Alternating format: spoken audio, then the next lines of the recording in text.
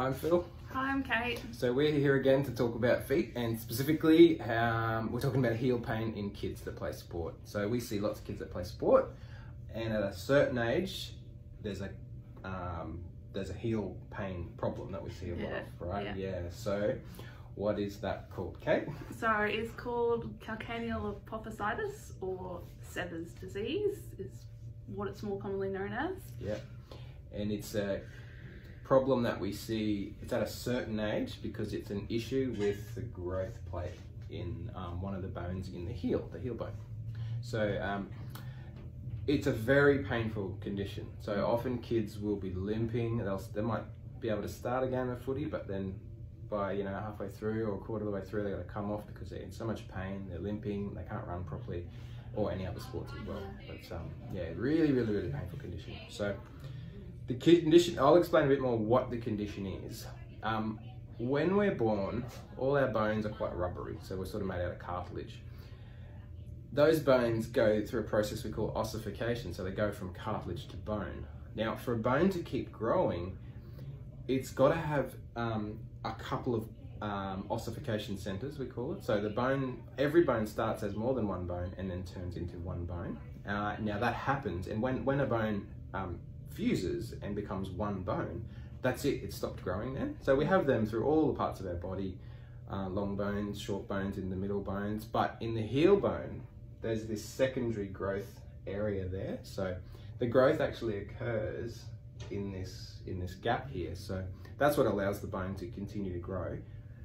And then when that final growth plate fuses, that's it, the bone can't grow anymore. So now this condition, Sever's disease, is a problem where that bone is trying to fuse, but it keeps getting displaced, which is sort of getting knocked out of place. And the reason it's so painful, it's like having a fractured heel bone, because essentially these little bits of bone are trying to heal and become one, and they're getting cracked and they're moving, and it's the same as if you were to jump off something and crack your heel bone. It's horrible, painful condition. So now it's all great to know what it is, but the next question, which I said I would answer, is why does it happen? Not every kid gets the same problem.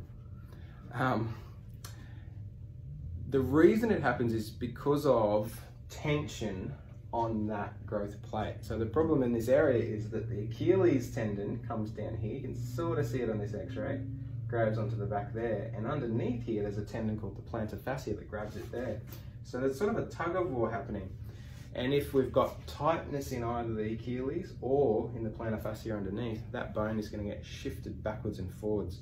Combine that with running around the footy field, jumping around the basketball court, doing any sort of sports activities like that, it hurts. Yeah, and that bone's trying to heal, but it can't. So now, often what happens at this stage is people will seek help and be told that this problem will go away on its own, and it will take about 12 months.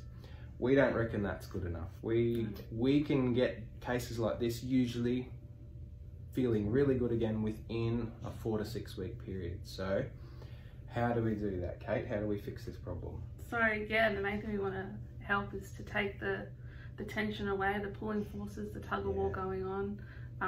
So how we do that is look at popping something underneath the foot to lift it up and take the force away, like an orthotic. And we can pop that in your school shoes, in your footy boots, and we notice a massive difference. Yeah, that's probably one of the main things we'll add into the mix.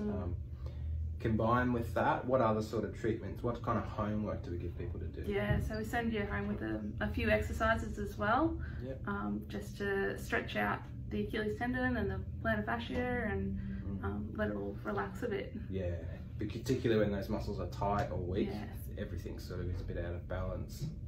And the third thing that we usually have to look at, we were talking about this before, is footwear. So often if you're in a really flat, hard footy boot or a pair of shoes that aren't very supportive, it'll increase the tension either at the back or the bottom that will cause that to be sore. So, but I would say, and there's some really good studies that have just come out in the last few weeks that show the effectiveness of using custom orthotics to support the foot to help offload this bone, and that is much better treatment option.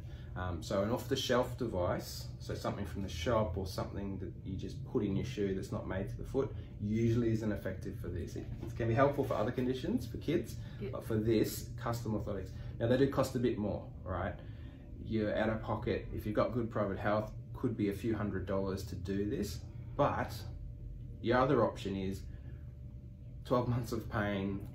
And if your kids are playing sport, there's money involved in paying for that sport. If you're paying the money for the sport and the clothing and whatever, but you can't do the sport, that sucks. So we are really, our thing is really getting people back to living their life without foot pain. So if that's you, or if that's your desire for your child with heel pain, we would love to help. We've got really good protocols because we see this so much. This is a problem that we see. And often it's being sent over from our GP physio colleagues that they do what they can do, and then they send us to do what we can do. So the school holidays are coming up. So if your child has this problem, if they're returning to sport after all the COVID shutdowns and their pain's coming back, come and see us, because me, Kate, Bindi and Esther, we'd love to help. Absolutely. Okay, that's a 6.5 minute video, so that's enough on heel pain. Thanks for watching. Bye. Bye.